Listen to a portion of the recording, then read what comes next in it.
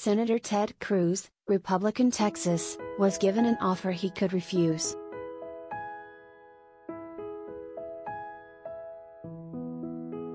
A prankster duo known as the Good Liars asked the lawmaker for an autograph. He appeared ready to comply until he got a closer look at what he was expected to sign.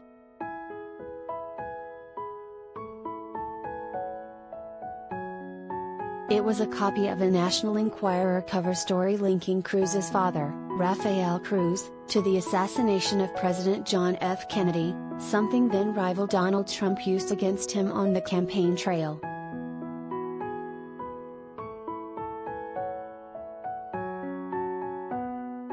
Longtime Trump attorney Michael Cohen, who has since turned on the former president, later said Trump approved the story going into the Enquirer, which was owned by close friend David Becker.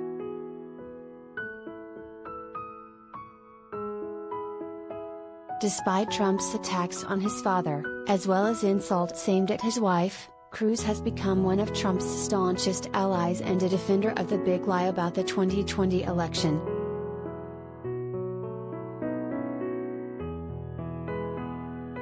Cruz may have declined to provide an autograph, but he did give Good Liars Jason Selvig and Avram Stiefler some satisfaction by noting he'd seen the duo's silly videos.